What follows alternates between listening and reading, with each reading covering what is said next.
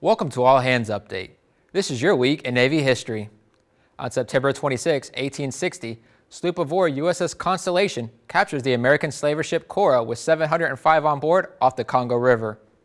The freed slaves were transported to Liberia after the Cora was captured. September 25, 1982, USS Houston is commissioned at Naval Station Norfolk and homeported at Pearl Harbor.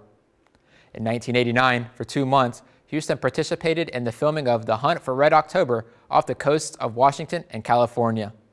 On September 30, 1954, the world's first nuclear-powered submarine, USS Nautilus, is commissioned at Groton, Connecticut. On August 3, 1958, the Nautilus became the first U.S. vessel to transit across the geographic North Pole and now serves as a historic ship at the Submarine Force Museum at Groton. To find out more about naval history, visit the Naval History and Heritage Command website.